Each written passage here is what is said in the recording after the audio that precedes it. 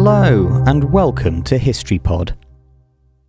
On the 17th of October 1814, 8 people were killed when nearly 1.5 million litres of beer swept out of London's Horseshoe Brewery and formed an alcoholic tidal wave that swept down Tottenham Court Road.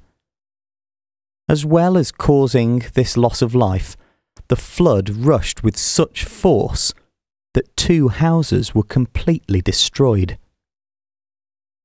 The brewery, which was owned by Meux and Company, had first been established in 1764 on the site of a tavern at the corner of Tottenham Court Road and Oxford Street. The area soon developed into one of densely packed slum housing that was known as St Giles Rookery and was immortalised in the work of the artist George Cruikshank, who used it as the inspiration for his Gin Lane.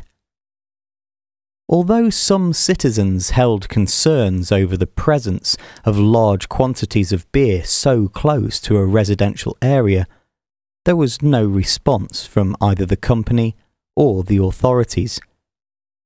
Even when one of the metal hoops that helped to hold the vats of beer together broke earlier in the day, nothing was done to secure the barrel.